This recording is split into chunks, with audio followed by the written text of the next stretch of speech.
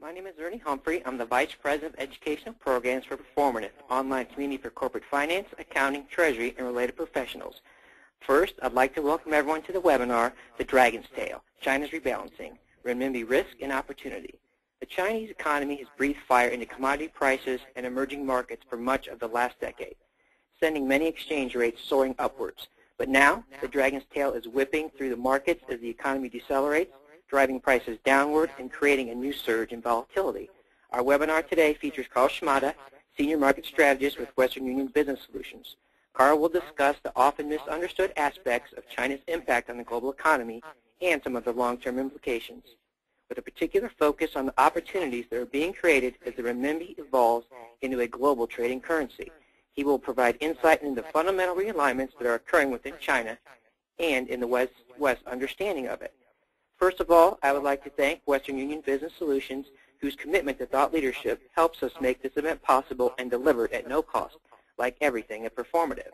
A quick note on today's agenda. First, we'll hear a presentation from our featured speaker, Carl Schmada, and then we'll move into our interactive Q&A session, where we will spend the remainder of our hour. We would like this to be an interactive experience for you. So if you have any questions at any time, please go to the questions area in your GoToWebinar control panel and send us your questions. We can't promise to get to all of them, but we will do our best and we'll follow up afterwards on any questions we did not get to. A few logistical notes about the webinar. A link to today's presentation and webinar of this video will be out to all attendees within 24 hours of the event and will be posted on performative.com for free download. Those who would like CPE credits through NASBA will need to answer all the polling questions during the event and should have pre-registered for CPE credit on the way into registering for the webinar. For any CPE credits, please contact Tanya Walsh at twalsh@performative.com.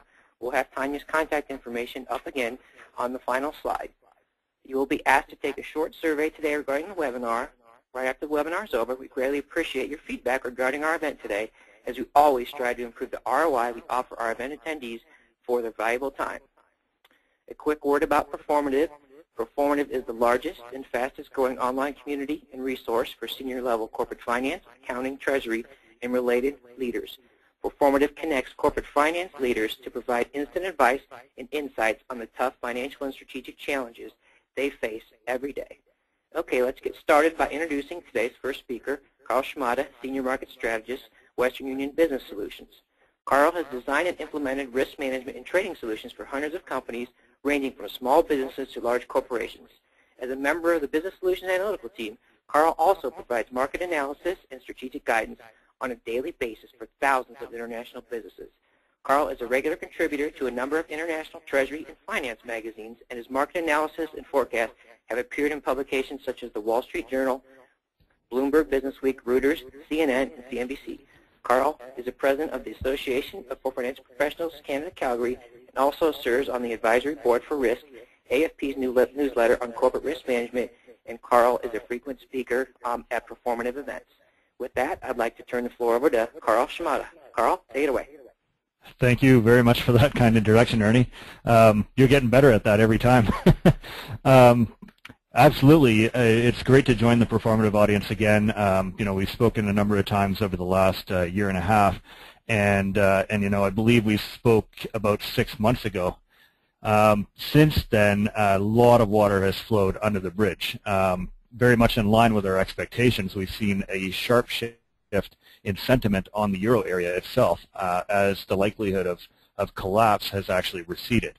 At the same time, we've seen a growing sense that the developed world will continue to muddle through the problems that it's facing without experiencing major shocks. Volatility levels are relatively low right now, despite the fact, or despite a growing belief that the central banks cannot continue to support economies in the long run. We're feeling fairly calm out there. But the fact is that traders actually suffer from a form of attention deficit disorder, we might call it. They're continually on the lookout for a new crisis, a new source of volatility, or less charitably, a new kind of entertainment. Conveniently, China is providing this right now, and this is very much along the lines of what we've been talking about for the last year and a half or so. After breathing fire into everything from commodity prices to luxury goods demand over the last decade, the Chinese economic dragon now appears to be changing direction, and its tail is now knocking asset values sideways. And this is causing turmoil across the entire global economy. Now, and I have to kind of make a personal note here that this is somewhat gratifying in a sense, because I spent many years very lonely, wandering in the wilderness as something of a China bear, and I'm now being joined by the vast majority of market watchers. You know, there's a lot more caution and concern about what's happening in China. And, you know, I have to say here that I'm not really a China bear. I've often been very cautious about things in China, not because they're really terrible in the grand scheme of things, but really because Western perceptions have so often been completely unrealistic. We've had a very limited understanding of what's happening in China, and also greater hopes than was necessarily realistic to have. So we're now seeing a change, and this shift in sentiment has profound implications for the future of the global economy itself. So today I'm going to start off by providing a broad overview of the historical forces behind what is happening in today's business pages. So today, you know, I'll start off by talking about the historical forces, you know, from ancient times through to the two major phase transitions, or new equilibria, if you will, that China has gone through over the last 40 years. And then we'll discuss the impact that today's changes might have on the financial markets, in particular the opportunities that I believe are being created as China evolves. But before we get to any of that, I'd like to talk about why this is actually so important. I've watched China for many, many years, and I've always been struck not just by the fact that the West doesn't understand China, but by the fact that it often just doesn't want to. Time and time again, Westerners have been content to imagine that China is a mysterious, unknowable, alien place. And this has really meant that we have often suspended our sense of disbelief. And this goes back millennia. It really imposes real cost, both on the West and on China itself. For example, 3,000 years before the Common Era, China learned how to cultivate silk. For the following 3,500 years, the West was largely content to imagine that it was produced via magical processes unknowable by mere mortals. Even in Roman times, they believed that silk grew on trees. And this meant that we paid exorbitant amounts to transport the cloth across the planet through some of the world's most dangerous territories. Wars were fought over the material, and you know, the emergence of Victoria's Secret was set back for an incredibly long time. But you know, the next thing that the Chinese invented, something very, very major, was paper making. This time around, we've gotten smarter. It only took us about 1,120 years to learn the trick. And you know, when you put this into perspective, you have to think about all the novels and other masterpieces that we'd have if we had developed a stronger understanding of China at the time. You know, and if we'd been able to share knowledge more efficiently 2,000 years ago, how much farther the human race would be ahead today. Now, that's enough about the West. When China was first unified, roughly 200 years before Common Era, the country generated an estimated quarter of all economic activity on Earth. And it largely maintained this for the next 18 centuries. When the Qing Emperor took the throne in 1644, he controlled roughly 22% of the world's GDP. But gradually, step by step, China began to close itself off from the outside world. Barriers to trade were raised, the merchant class was persecuted, and economic rules and regulations multiplied by the day and by the year. Ultimately, this meant that the flow of new ideas into the country was gradually cut off. As a result, by the time the Qing dynasty began to collapse in the late 19th century, the country's share of global GDP had fallen to less than 11%. And it only got worse. After Mao seized power in the late 40s, he launched the Great Leap Forward and the Cultural Revolution and further isolated the country. And this utterly destroyed what was left of the Chinese economy. By the 70s, China generated less than 4% of global GDP, and it was one of the poorest countries in the world, to the extent that tens of millions of people were dying of hunger and famine. So after his death, a new generation of leaders took power, and they understood that a clear pattern had emerged. Whenever China isolated itself and tried to impose too many economic rules on its own citizens, it paid a terribly high price. They knew that China needed to abandon its strict adherence to dogmatic economic principles in order to regain its place as one of the world's most powerful countries. As Deng Xiaoping put it, it doesn't matter if the cat is black or white as long as he catches mice. What did he mean here? He meant that he intended to put into place a set of policies that we've now come to know as capitalism with Chinese characteristics. In essence, the government sought to achieve collective strategic objectives by harnessing the power and the motivation of individual citizens to get individual citizens working toward a set of strategic goals. So rather than simply telling people that they needed to work toward these common goals, as they did during the communist era, they used a number of incredibly sophisticated macroeconomic tools to engineer the economy itself. And indeed, if you really need to understand modern China, always remember that the vast majority of Central Standing Committee members or Politburo members have been engineers by training, really since the great reforms began in the 70s. And this really tells you how the Chinese policymaking elite actually makes its decisions. These engineers structured the economy so that it would continually, subtly shift household income into strategic investment. How did they do this? They locked up the financial system firstly. They took control of all linkages with the outside world and only allowed citizens to deposit their savings within the official banking system. They then mandated that the banks channel these savings into strategically important investments rather than into things like consumer lending. At the same time, they created a number of enormous businesses that were directly controlled by the state, allowing the government to set prices across China, meaning, for example, that electricity could be sold at a premium to households while being sold below cost to steel mills. These state-owned enterprises also gained from direct subsidies and preferential lending, meaning that they could invest in huge infrastructure projects without being overly concerned about whether they would actually break even in the long run. Beyond this, interest rates were held at levels well below those seen in other growing economies. And I often look at the BRIC group of nations, Brazil, Russia, India, and China. Last year, Brazil's interest rate was the 4th highest in the world. Russia's was the 47th, and India's was the 81st, and China's was the 164th, one of the lowest interest rates in the world. And in effect, what this means is that China was subsidizing business borrowing while it punished ordinary citizens who kept their savings within that official banking system. And as we also know, the value of the Chinese yuan was kept way below market levels in the rest of the world. Now, the reality here is that, in the West, we've tended to focus on the effect that this had on exports. It helped to make Chinese goods more or artificially cost-effective in the rest of the world. However, it also had an impact on Chinese citizens. It made imports from other countries more expensive, meaning that they were less likely to consume them. So in the grand scheme of things, this entire structure meant that there were clear incentives at all levels of the Chinese economy to invest in infrastructure like factories, mines, and railroads rather than to consume goods. And this was incredibly successful. China deployed almost 46% of its GDP into fixed investment last year, which is not just the highest in the world right now, but it's the highest in recorded economic history to my knowledge. Even the Soviet Union in its heyday was unable to achieve something like this. It's as if the United States were to somehow convince its citizens to quit buying flat-screen televisions and iPhones and instead put 50% of their income into building new production facilities, and to do this for years and years on end. Needless to say, the results have been absolutely spectacular.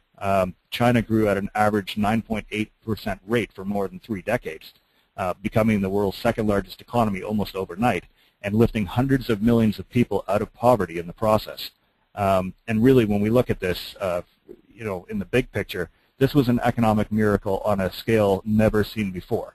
And I believe the architects behind it should be given history's deepest respect. Nobel Prizes have been given out for far smaller accomplishments. However, as Stein's law states, what cannot go on forever won't. China's growth model is now running into limits. The economy is really facing at least 4 major challenges. The first is its vulnerability to the global business cycle. With almost 40% of GDP generated through exports, the Chinese government is forced to step in with a massive and costly stimulus program whenever conditions deteriorate elsewhere. And it's becoming increasingly difficult for the country to manage this smoothly. Okay, so we're now on a polling question. I believe that we need to pause here for a moment. Yeah, thank you very much, Carl, for setting the stage for us. What we'd like to do is launch our first polling question. We would love to have everyone answer that first polling question. For everyone in the audience, after CPE credit for the webinar, you will have to answer all of the polling question. I think this may give us some good context as far as the audience appetite and what they see as their company's plans to go in to China over the next 12 months. We'll go ahead and leave the polling question up for another 30 seconds or so. I think it's going to be fascinating now that Carl has given us that great background into the markets, what companies will see as the opportunities and challenges to leverage the markets for their businesses. So we'll go ahead and leave this up for another 20 seconds or so, and then we'll get back to Carl's presentation, and then we'll go ahead and have a few more polling questions. Again, those of you in the audience after CPE credits will need to answer those polling questions, and we will also make the results of the polling questions available on performative.com. So let's just go ahead and close the polling question now, and then we'll hand the floor back over to Carl for us. Thanks, Carl. For sure. Sorry about that pause there. As mentioned, we have some extreme vulnerabilities to the business cycle in the rest of the world. Now, there are solutions to this. China can take steps to create a domestic market that might act as a counterbalance to the global one in the future. To do this, workers must receive a greater share of the national income. Wages must rise. That's the primary first step here. But they also must feel more reassured about things like healthcare and retirement if they are to drop their precautionary savings rates and begin to spend money in the short term. And at the same time, the taxation system must be adjusted so that the burden falls on income and investment as much as, if not more than, on consumption. Right now, the tax system is strongly geared toward taxing consumption and is very, very low when it comes to income and capital gains over time. The second major challenge that China faces is demographic. China is a country that is aging at an incredible rate, largely due to the one-child policy that we're all familiar with that was instituted many decades ago. China's working age population is actually expected to begin dropping around 2020, as this chart illustrates. This is a competitive problem. It doesn't seem like it, but when you compare it with India, as we can see on this slide, you can see that India's working age population will continue to grow so that it is larger than China's by 2025, and it will get larger after that, meaning that it will likely have a cost advantage for some time to come. Now, again, there are solutions. The key thing here to think about is that productivity will help to pull China out of this problem. If Chinese workers can produce more, the country will retain its competitiveness.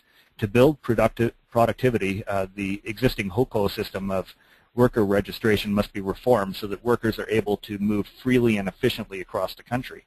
Policies must be enacted that steer new business investment away from the traditional coastal areas toward the interior, where labor costs still remain very, very low and where raw materials prices are often lower as well. And innovation can be stimulated by ensuring that the development of new technologies is properly protected and therefore effectively rewarded. In other words, China must create a robust intellectual property framework. And I think this is really, really crucial because this is what really laid the ground for the Industrial Revolution in the United Kingdom and for the eventual transition from a copycat culture in the United States to a center of global innovation. It is now becoming a necessity for China as well. And the next major challenge involves the unidirectionality of the Chinese financial system. By that, I mean that for much of the last 4 decades, money has been able to flow into China, but has not been able to flow back out. In essence, the financial equivalent of a one-way valve has been in place for many years. Growing exports drew in larger shares of income, and the People's Bank of China continually had to print money in order to balance the currency intervention efforts that it was performing to keep the renminbi low. To illustrate that, in 1998, Chinese broad money supply totaled 10 trillion yuan. By 2005, we were looking at 28 trillion yuan. And earlier this year, it had reached 85. So that's a substantial increase. 815% in the space of 12 years. In other words, money supply was growing much more rapidly than the underlying economy. And this meant that too much money was sloshing around within the country's financial markets, driving up inflation and creating the conditions for asset price bubbles. Now, conveniently, again, there is a solution to let some of the air out of the balloon. By removing capital controls, the government can allow Chinese citizens and Western companies to move funds back out of the country when the pressure grows too high. If the exchange rate were to be normalized and the renminbi were permitted to flow back and forth across China's borders, a natural balancing mechanism would be in place to allow the system to achieve equilibrium on an incremental basis. But the fourth challenge here is by far the most significant. And I would say here that the feedback loop in the Chinese economy is unquestionably broken. This means that investments are rarely made within a realistic assessment of their macroeconomic costs and rewards. And, you know, I could put up some flawed charts, or I could tell you about some of the areas where the problems are cropping up. To start off with, steel. In recent years, we've seen situations where Chinese steel mills were producing steel well below cost, and they were flooding global markets with cheap product. The central government repeatedly asked plants to close, but to no avail. They kept operating, largely being propped up by local bureaucrats with handouts. Eventually, the government had to resort to sending out demolition teams that went into the provinces to literally blow up the offending mills. This is not something that has to happen in a healthy economy. In a healthy economy, a loss-making enterprise would close eventually. Stock markets. In recent months, regulators have begun to crack down on issuers that never disclosed what type of business they were in, never filed financial records, and didn't name their primary shareholders, but were still attracting investment capital. Why was this happening? Simply by being listed, they were able to attract money from Chinese citizens who believe that stock markets exist to rise in value over time. There just isn't a lot of institutional memory of how these things work. Caterpillar fungus. Last year, caterpillar fungus rose in value by more than 1,800%. It has long been regarded as a natural aphrodisiac, but citizens that were looking for a portfolio boost instead began betting on it. So by weight, it is now more valuable than gold. And you know, when its valuation eventually wilts, I'm guessing a lot of people are going to be very disappointed. Copper prices. They've begun to climb down from the heights that they reached last year globally, but the metal has long been considered an investment vehicle in China, immune to the normal forces of supply and demand. At one point, it was estimated that more than half of global copper inventory was sitting in Chinese warehouses and was frequently being used as collateral for bank loans, despite the fact that the price is notoriously volatile. Pork farmers have given up raising animals to speculate on hard metals instead, and this is extremely dangerous. And real estate. We've all doubtless heard about this, but you know, back in 2009, a typical Beijing apartment cost more than 111 times the average worker's salary, and prices have actually risen since then by more than 10% a year, despite the government's efforts to cool the market down. According to numbers published by the Beijing Municipal Public Security Bureau in August, there are 3.8 million vacant homes in the city alone. This is a huge, huge number, and you know, utterly unparalleled in the West. You have entire cities full of empty buildings that have been built, with local governments borrowing vast amounts of money to build airports, rail lines, and highways that sit largely unused, as there is no underlying fundamental demand for them. You know, and really, the big picture here is, if this reminds you of Japan in the early 80s, it should. There's clear signs of inefficiency happening within the Chinese economy. So the key here is that if China were to remove artificial factors from the economic feedback loop, many of these excesses would correct themselves on their own. By making banks responsible for their loan portfolios, by removing political influence over lending decisions, and by allowing the market to set interest rates, risks would be priced more accurately, and this would mean that local governments would find themselves unable to fund massive public works projects with little conceivable gain, and speculators would have a very difficult time borrowing money to gamble with. And perhaps more importantly, if business cycles were permitted to play out with minimal government intervention, problems would not be given the room to grow over a span of decades. It's like forest fires. Frequent small ones are much less damaging than infrequent large ones. Firefighters know this, and most economists know this, but policymakers in China and in the West often miss it in their misguided efforts to build strong track records. So in essence, what we're looking at here is China needs to transition from a trickle-down system where decisions are made at the top toward a trickle-up structure in which economic decisions are made by businesses and individuals at the lowest levels. This should make the country more efficient, but also more flexible in the face of changing global conditions. At the same time, a greater share of income must wind up in the pockets of individual households as opposed to large-scale business interests. And you know, at this interval, I'd like to say that I know that all of this sounds like a Western observer's opinion, but China's policymakers are fully aware of the challenges. As a matter of fact, I'd suggest that they're more aware than Westerners are. Wen Zhoubao said last year, "We are keenly aware that we still have a serious problem in that our development is not yet well balanced, coordinated, or sustainable." He and other leaders have repeatedly stated that they want to guide the economy in a new direction. The last 2 5-year plans have laid out reform measures aimed at fixing these problems, but they are facing challenges. From a macro perspective, global trade levels are falling, and this is putting the Chinese economy under stress. And at the same time, the government itself is preparing for a generational transition in November. So we're seeing reforms move forward at a very halting pace. And I like to think about this as an accepted rule in China's politics: 2 steps forward, 1 step back. 2 steps forward to move the country in the right direction, and then 1 step back to placate existing stakeholders. But in the big picture, we are seeing clear signs that the country is moving forward. Here are average wages across China between 2002 and 2012. As you can see, we've seen a very rapid increase, more than 15% a year on average, amounting to a substantial gain in household incomes, even when set against inflation. We've also seen a phenomenal increase in pension coverage in recent years. It started with urban residents being covered, but is now being expanded to rural areas as well. Almost 500 million people were added to the national pension system in the last 2 years alone. It's truly unbelievable in scale.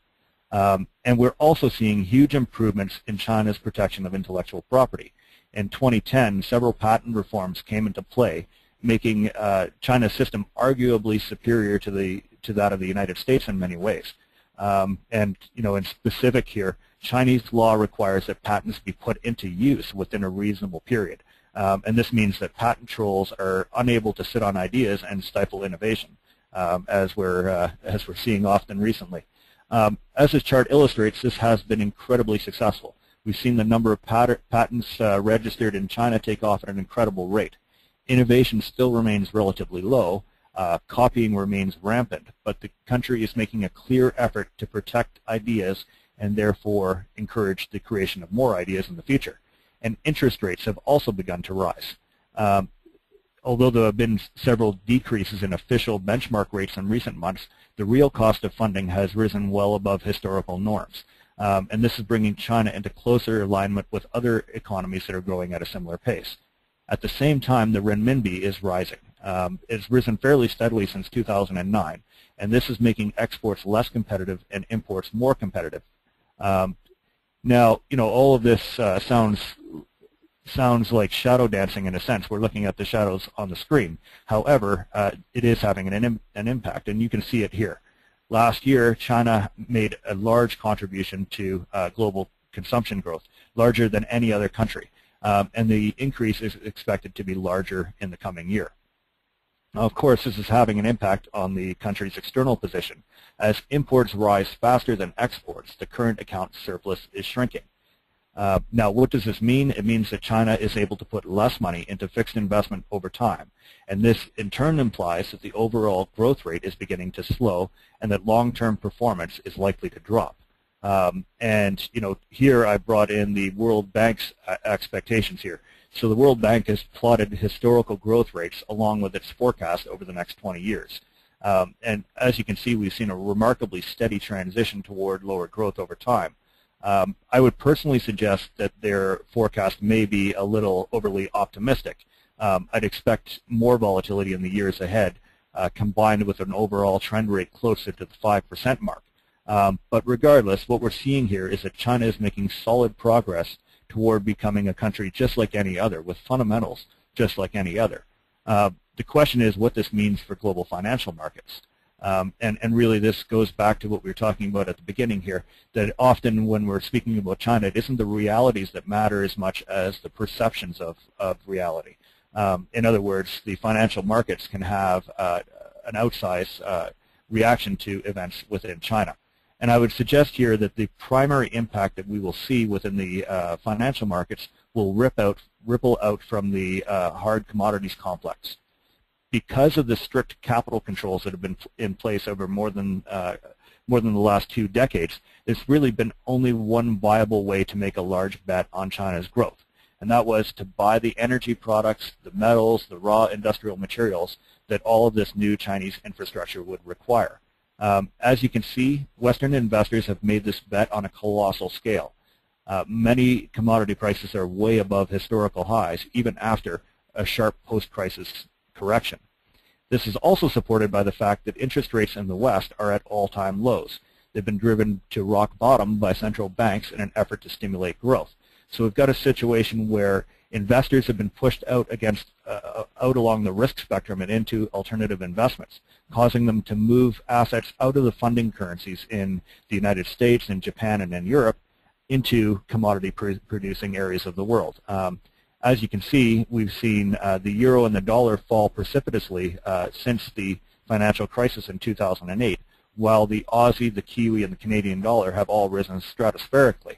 Now, if I am correct, and China is indeed rebalancing and its appetites are changing, there will be lower marginal growth in its need for raw materials, and supply will quickly begin to outpace demand.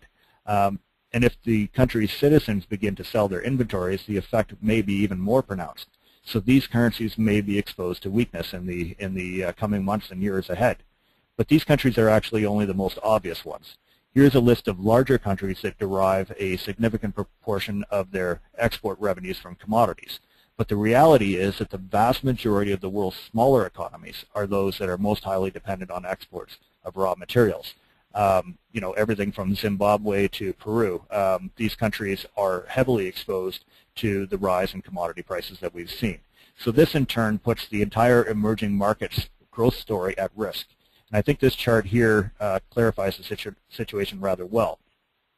Despite many crashes through the 20th century, I think I've counted more than 150 emerging market crashes during the 20th century, we changed our minds in the early parts of the last decade. And why did we do this? Because China was lifting growth across much of the emerging world. So we've seen a spectacular rise in investment flows into the emerging markets as investors have responded to a rise in China-supported growth. Now, if history is any indication, much of this money is relatively fickle and will tend to flow out at the first sign of trouble. And there's an old saying here that applies today, I think, and that is that emerging markets are difficult to emerge from in an emergency. So the key here is to be cautious in currencies that have tended to serve as China proxies, those that are commodity-linked, those that are heavily dependent on exports to China, and those that are simply correlated to risk sentiment.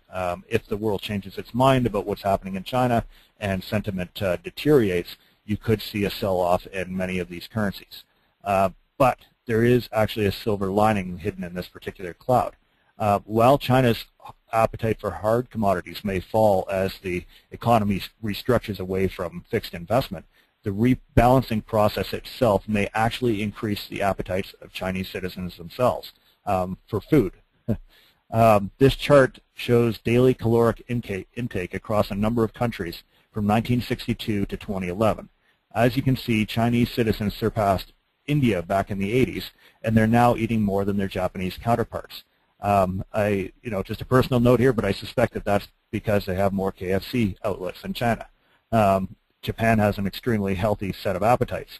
However, the Chinese have not nearly caught up to Europe and the United States, and urbanization is continuing to pull workers away from the countryside. So as incomes grow across China and domestic production gains slow, we could see pressure continuing to rise on the soft commodity side of the commodity complex. More importantly, global investors are looking for a new place to put all of the money that has just been unleashed by the major central banks. We saw the European Central Bank, the Bank of Japan, and the Federal Reserve all open the taps in the last month and a half. So in such an environment, the soft commodity complex looks like an attractive outlet. So we need to prepare for more volatility in agricultural markets and potentially for more political instability in countries that are exposed to rising prices. And you know, this really goes back to what we saw during the Arab Spring 2 years ago. This was a set of conditions, or this was a situation in which prices had risen very, very quickly for basic household inputs. And this created instability in a number of countries across the planet, but particularly within the Middle East. And you know, I think this is something that we definitely need to have on our radar going ahead. But you know, all of this brings me to the next key opportunity. As cost differentials narrow between the United States and other areas of the global economy, more businesses are choosing to situate their primary operations closer to their larger markets, and reshoring is beginning to happen. Among the major economies, and even against many of the smaller ones, the United States stands out as one of the most flexible and adaptive. Granted, during the financial crisis itself, a lot of damage was caused, but the economy is retooling. And we're continuing to see sharp rises in productivity here in the United States as businesses lean out and apply advanced technological processes to older business models. And just as an aside here, we will be holding a webinar in January to discuss this. I believe that technological change is the one big variable that is currently being ignored in the conventional view of the American economy, and really in the conventional view of the entire global economy.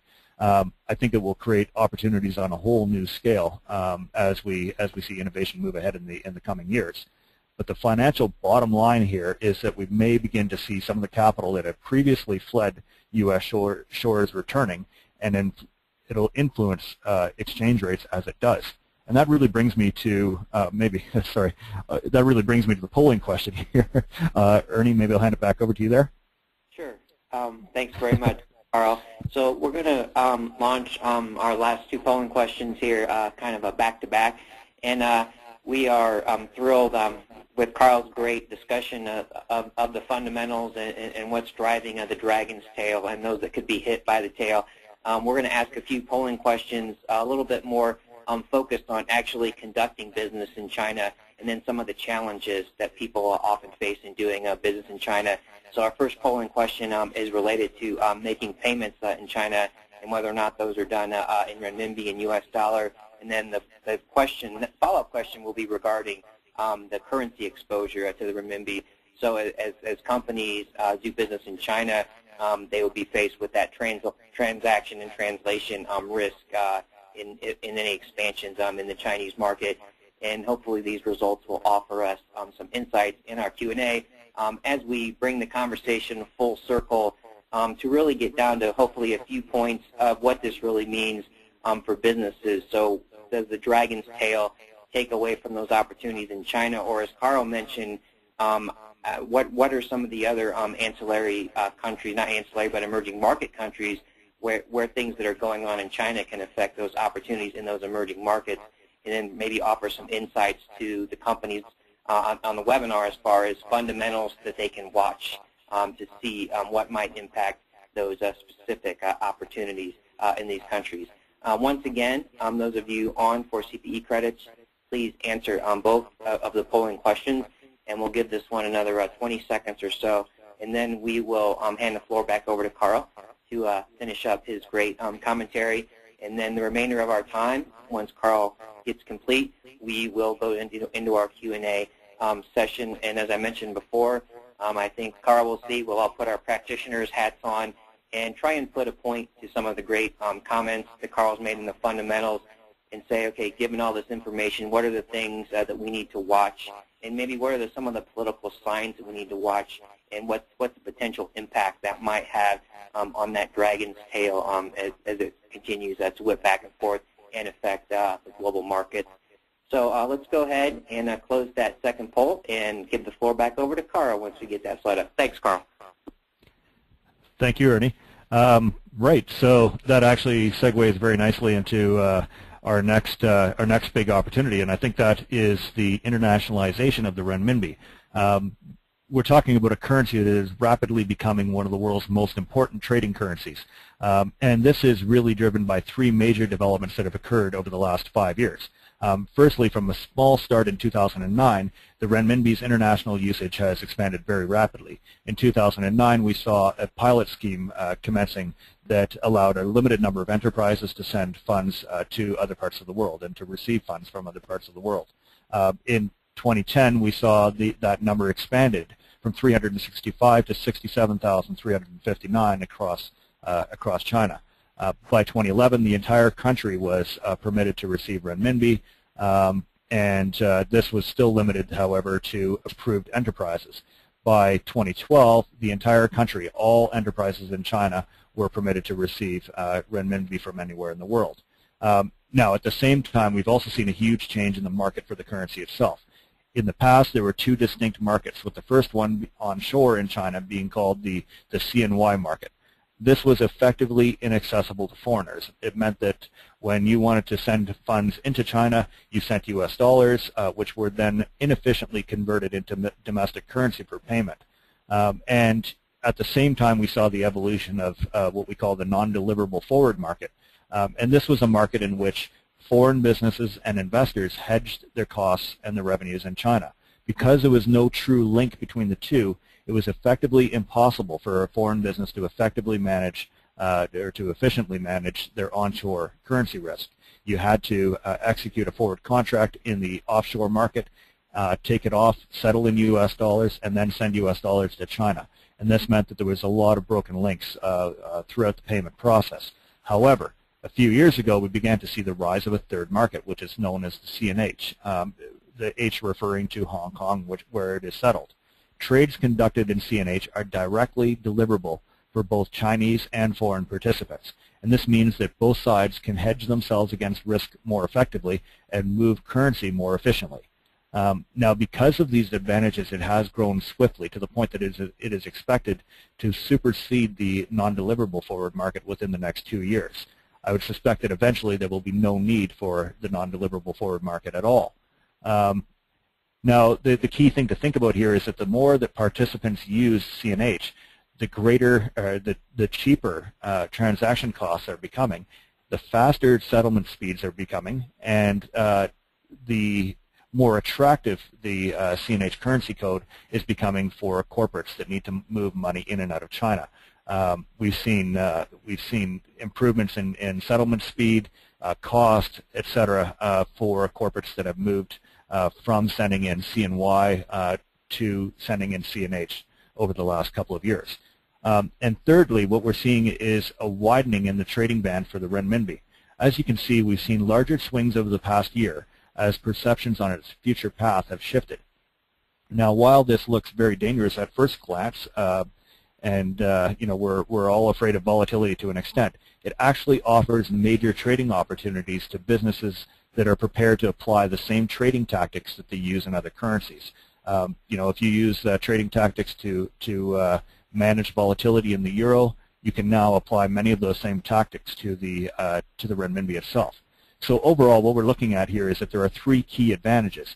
By converting to renminbi payments, businesses can now streamline processes by gaining visibility into their transactions from point to point, by eliminating intermediary banks, and by being able to control the exchange rate at both ends. They can also manage risk by using things like deliverable forward contracts to guarantee their exchange rates into the future. And I think this is an extremely important point. My colleague Alfred Nader led an effort earlier last year, I should say, to survey Chinese exporter pricing. And he found that 20% of Chinese firms tack on an additional 3% fee to cover themselves against exchange rate risk when they're receiving US dollars. And this can really be utterly eliminated by paying those invoices in renminbi instead. You know, and there's really no harm in asking. So for businesses that are making payments into China, they can save money and strengthen relationships at the same time. And last but not least, as I just mentioned, you know, businesses can harness volatility in the currency. If it is behaving just like any other major currency, you can apply the same trading strategies to it.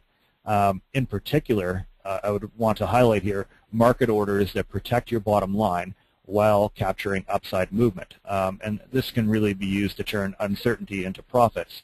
And what am I referring to specifically there? I'm talking about nested market orders, things like stop losses, trailing stop losses, and market bids. All of this really adds up to a very, very simple reality, and that is that adopting the renminbi now gives your business a competitive advantage in the future. That's not just my opinion. Last year we saw the renminbi's international usage grow by 14.8% compounded monthly. So the world is figuring this out very, very rapidly.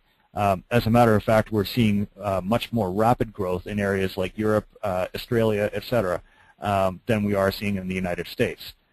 So it's now time for the United States to seize the opportunities that are being created. Which really brings me to the crux of today's session. Experienced market watchers know that investment trends come and go. They create opportunities when they come, but they also create opportunities when they go. I always like to think of what Warren Buffett says about this. He says that it's only when the tide goes out that you learn who has been swimming naked. Sometimes you don't like what you see when the tide reverses, and sometimes you do. What's happening in China right now will be very dangerous for the markets in the short term, but very good for the world in the long run. I'd be much, much more worried if it actually wasn't happening. So the key here is to keep looking for attractive opportunities. And with that, I'd like to close by talking about a historical parallel. Around 220 years ago, an English ambassador made several trips across the planet by ship over the seas, bringing more than 600 cases of gifts to the court of the Qin emperor. He brought things like chronometers, telescopes, a planetarium, and exotic chemicals that had just recently been invented in the West, things that the Chinese had never seen and that might have been extremely valuable in understanding more about the world and more about the world's place in the universe. So understandably, after all of this effort, he was excited to hear their response. He waited at the imperial court every day for more than 6 months, and he eventually received a message back. The message said, "There is nothing we lack. We have never set much store on strange or ingenious objects, and nor do we need any more of your country's manufacturers." And I think what's key here is that from that time forward until now, the flow of trade and ideas has actually largely remained the same. We've seen a situation where China has changed the world ever more dramatically, and certainly ever more dramatically over the last 2 decades. But what we now need to prepare for is actually the opposite. As policymakers guide the economy in a new direction, as the country rebalances, and as it becomes a true counterpart to the great powers in the rest of the world, it will begin to change. So we need to prepare for the world actually changing China. We need to think about the huge opportunities that will be created in the coming decades as our paths converge. I think that's really the key message. And actually with that, I'd like to quickly mention that today's session was a very broad overview.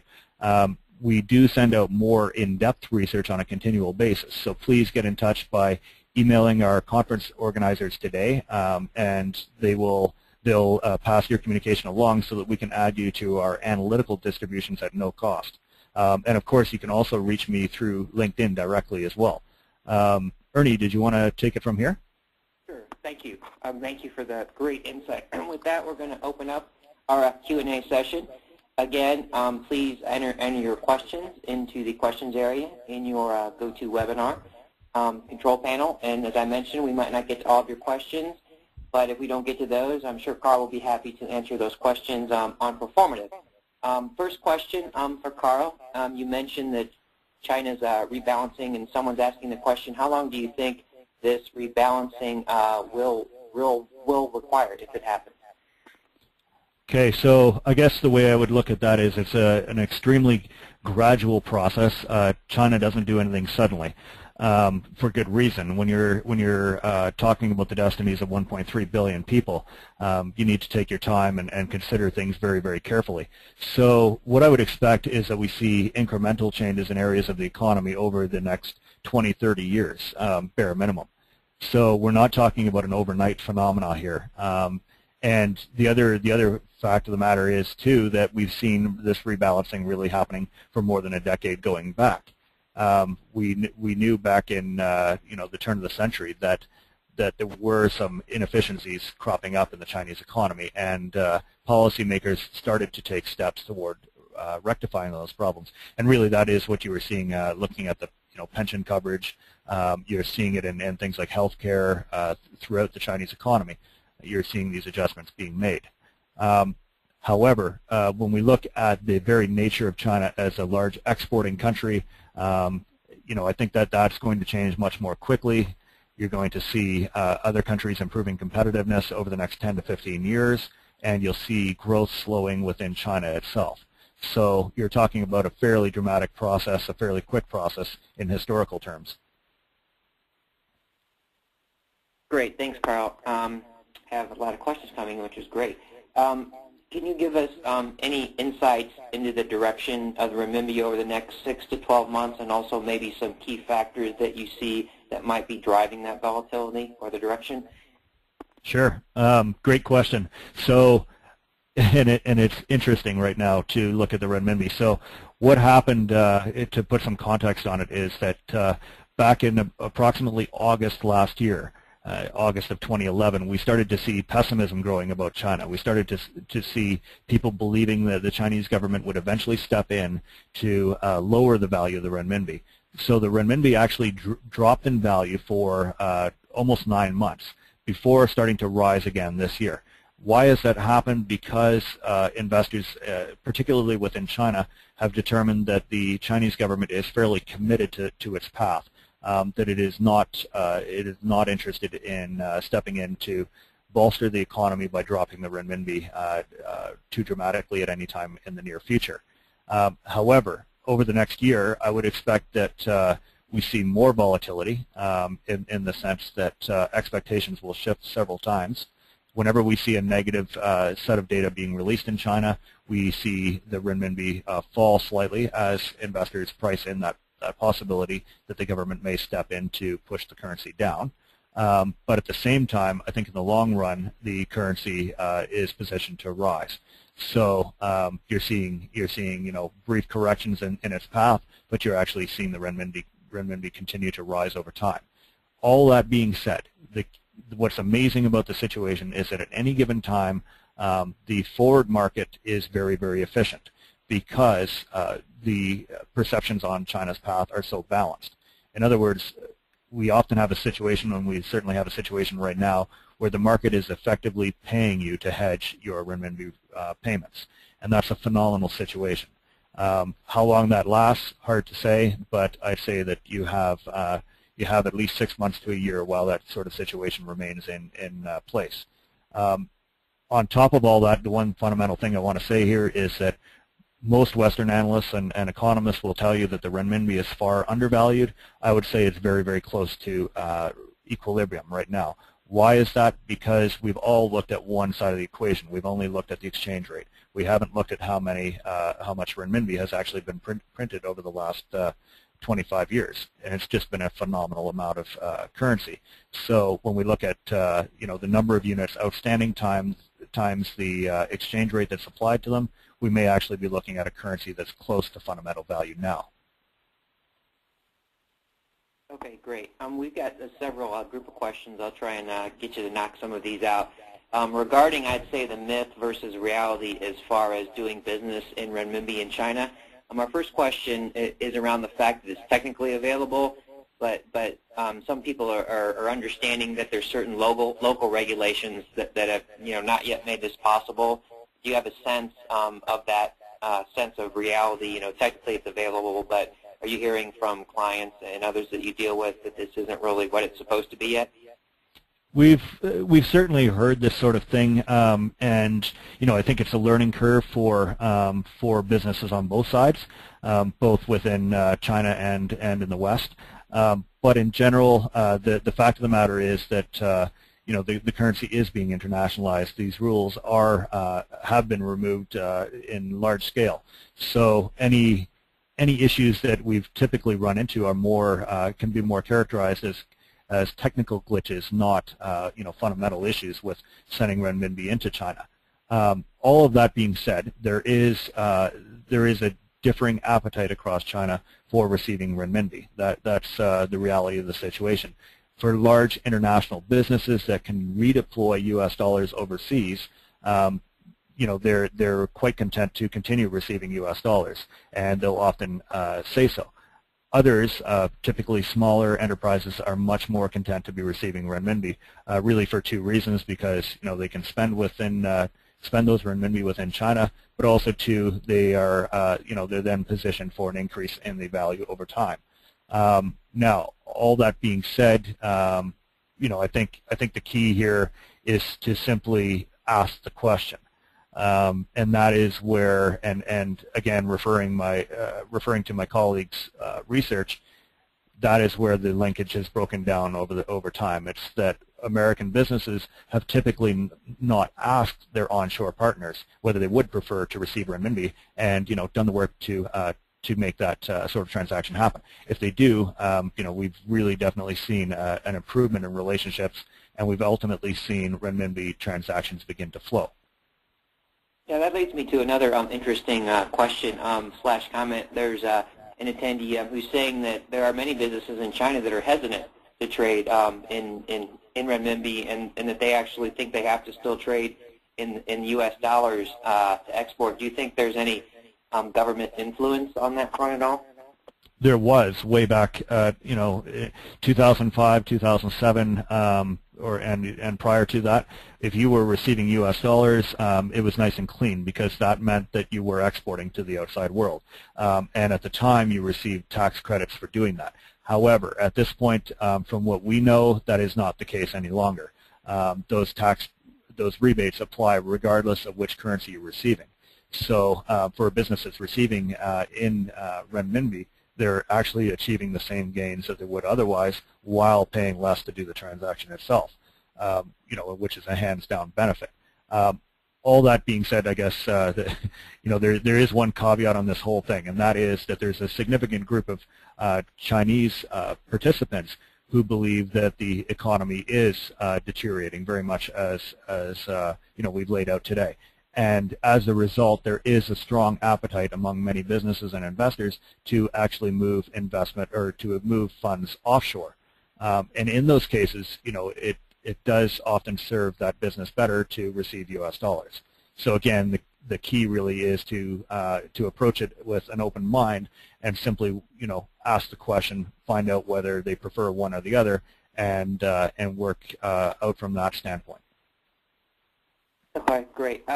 Do you feel that companies feel that this in the process of internationalization of the renminbi, do you think companies are starting to really look at potentials to, like you said, do business in the local currency, to start creating some natural hedges that might not have been possible before? You think we're starting to see that yet? And if not, how long do you think that might take for folks to start looking at that?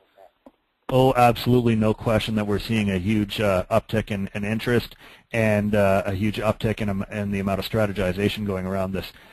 In particular, I'd definitely highlight situations where you have companies that are, they're based in the United States, however, they have an export market in Europe, and they have costs being generated in China. In such a situation, you now have a situation where you can book a Euro CNH forward contract that's deliverable into China, and you can lock in those costs. And you're seeing a lot of companies taking that sort of strategy on, because it does create a lot of efficiency on the balance sheet, and it protects the company against risk on both sides over time. And yeah, you're seeing more of it even in the media itself. The media is paying more and more attention to what's happening here, and starting to recognize that the renminbi is on a fairly unstoppable path to becoming one of the largest trading currencies in the world. Okay, great. Well, we'll squeeze in one more question in closing. In bringing all the great analysis to a point, in some sense, if someone is looking at things that are going to impact the Chinese economy, which will in turn impact the global economic conditions, what are the top 2 or 3 things that people should look for that would cause the dragon's tail to sway back and forth the most over the next 6 to 12 months? Sure. Very, very good question. So first thing is, if the Chinese government decides to step in and provide extensive stimulus to the Chinese economy. One of the big uncertainties right now is whether the new generation of leaders will do anything to consolidate their power once they come into power.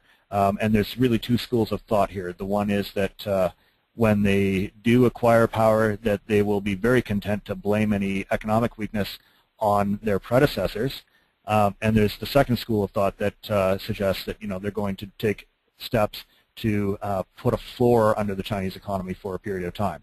I would be inclined toward the latter, and that means that you're going to see situations over the next year where things like hard commodity prices continue to weaken. However, they briefly surge upward as plans are announced in China.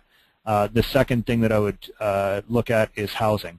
Very much of the belief that we have a situation in China where housing prices are inflated, that there's too much production going on, too much construction, I should say, and that we have a potential landmine down the road here. If the Chinese government takes steps to stabilize that, that's one thing. But if China lets the bubble collapse, we could see a dramatic impact in terms of investors trying to move their money out of China and the rest of the world downgrading growth expectations.